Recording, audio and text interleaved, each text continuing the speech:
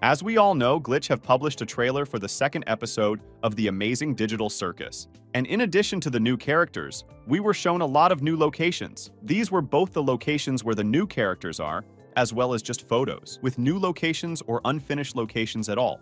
Now I will tell you about all these locations, as well as suggest what can happen on them. Also, traditionally somewhere in the video, I have hidden a photo of the main location of the amazing Digital Circus, and everyone who finds it will get something interesting about the second episode. Well, I'd like to start with the most important location of all, and I think it will be called Candy Canyon. And this is where all the storylines of the second episode will take place. And by the way, this picture is not the hidden picture I mentioned earlier. It will be a little later on. So, the question immediately arises, where this location can be located, as well as what will be associated with new tasks from Kane.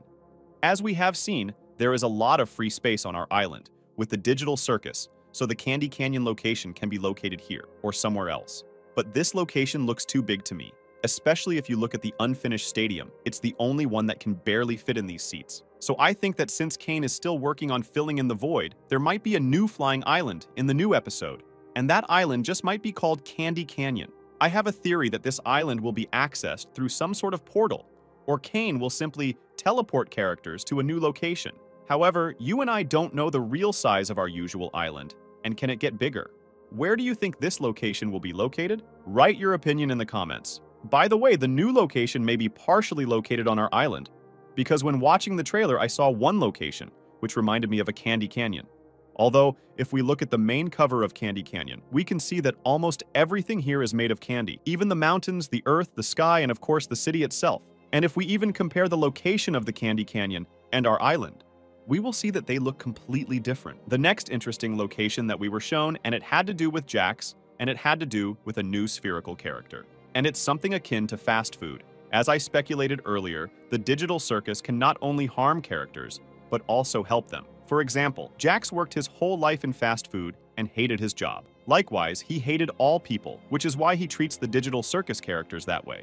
But in the second episode, we may be presented with a different way of working in fast food, thus helping to fix Jax's character. That's why the second episode, as you wrote to me in the comments, and as Gooseworks herself wrote, may be about Jax. Perhaps every episode that focuses on a character will focus on fixing their character. Why then would the first episode be dedicated to Pomni? What was her fix? I can say that in the real world she might have been a loner, but thanks to the circus, she was able to find a group of people and started socializing with them. But if we do go back to the fast food location, what is the purpose of this new character who will also appear in this location? Perhaps he will be the main one there, and will correct Jax's character by his address to him, and also teach him moral principles. And by the way, Jax is almost the only one shown among other characters, not counting Pomni or Kinger. Speaking of which, what can we say about Kinger?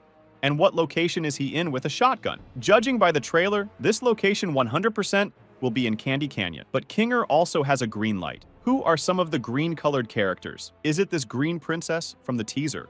Or does this character also remind me of some kind of ghost? And speaking of which, if we look, this character in the trailer is in some dark location, just like Kinger with the shotgun. Honestly, I'm suspicious of this character, just like the location she is in with Kinger. I still think it's really just one location, and maybe it will be some kind of scary horror theater. You have to understand that in any colorful world, there is some dark side, or in our case, a dark location. We've seen another photo of this location, by the way, which features this flying green ghost. And now, it reminds me of some old house, and it's not connected to candy for some reason. Except for this ghost, which may be made of jelly. Perhaps just behind one of these doors was Kinger, as this location is really only lit by candles. Or these green characters. By the way, why were we shown Kinger in the trailer? I think for us to make sure he was okay and not abstracted. Overall, we have very little data about this location, and I can't really tell you much about where Kinger is because it's not covered much. So if you have any ideas, make sure to post them in the comments. Next, I want to look at the locations associated with the dinosaur, the Candy Queen, and a character that looks like the Sweet Queen of the Gloinks. If we start with the dinosaur, the location he is in is very similar to the field in front of the Candy Canyon, and perhaps this dinosaur will be the first test for the characters to make their way into this very Candy Canyon. Although this new character seems to be quite kind, and maybe he will accompany the main characters through the Candy Canyon. Also, Gooseworks in her tweet showed us a jelly dinosaur already in the Candy Canyon location itself. So my theory that he will accompany the main characters could be quite real. Further, if we consider the Queen of Sweets, she is also located within the Candy Canyon, and she is also in charge of the Candy City itself, because we see that she is outside and not in some building. I also think this character will be kind, and there won't be any trouble with her. Maybe she will give some clues when doing the tasks that will be given to the main characters. Well, if you look at the Candy Crocodile, it looks a lot like the Glowink's queen, and is not in the nicest location. And it's possible that the Candy Queen Glowinks will cause trouble for the characters, or she will be made a good heroine and made completely opposite to the Glowinks Queen from the first episode. But I don't think so, because this character doesn't look very friendly. By the way, she may be somewhere in the mountains, or maybe in a caramel cave, which the main characters will also have to get to somehow.